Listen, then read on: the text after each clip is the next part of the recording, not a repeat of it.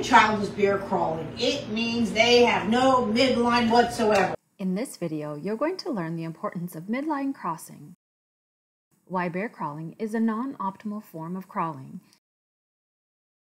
and a simple at-home exercise that you can do with your baby to help promote optimal 4-point crawling. Welcome to Movement Lesson. Find our links in the description below. Okay, what's midline?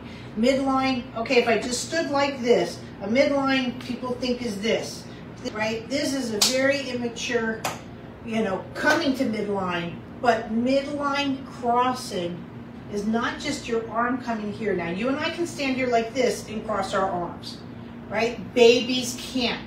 Babies move their whole bodies because this is crawling, right? When they're doing all of these things, right? This is crawling. But when a baby is in bear crawl, and I hate to use the word crawl because it's not a crawl, because it's not reciprocal, there's no midline crossing whatsoever. Club crawling, at least there's a little bit of one in their club crawling. See where my chest is going? But again, bear crawling is here. The only way you can get in and out of bear crawling is from the tummy. So this is where the breakdown of sitting. So your baby is here, and they'll come over, and then they'll start pushing up. So what's the first big mistake? First of all, that they're pushing up into getting locomotion from the floor. The second is, guess what, guys? I can't see you. And even more so with a bear crawl.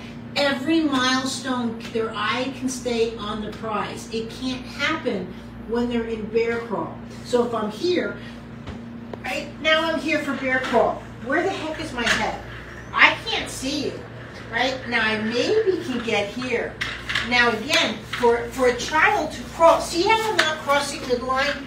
There's nothing there. I can't cross midline. It's there, and I'm doing that.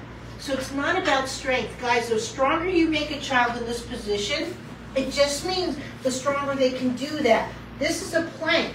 Plank is for the gym. It's not for babies. These kind of movements, there is no midline crossing whatsoever. Not in the pelvis, not in the tush, not in the knees, not that. This is just a total plank. We do this stuff to exercise. We don't do it for for development. This that you're showing me, there's no midline crossing.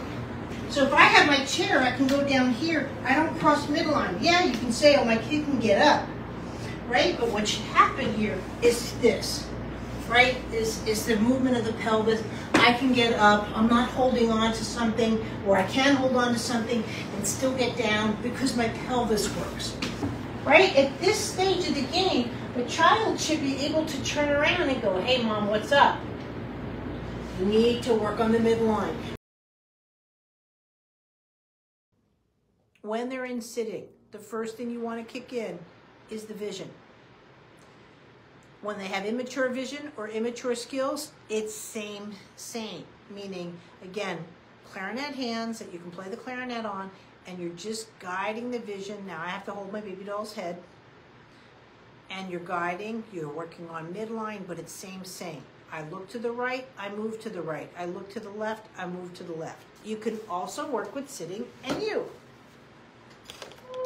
And this is a great way of working in sitting, where they're just on your lap, because again, now I can do same, but I can also now move my knee, and that's where I can get the pelvis to move and pelvis to move, right? This is one of the benefits when people do horse therapy, hippotherapy, is because the horse activates when a child's sitting upright. And those are the things we need to work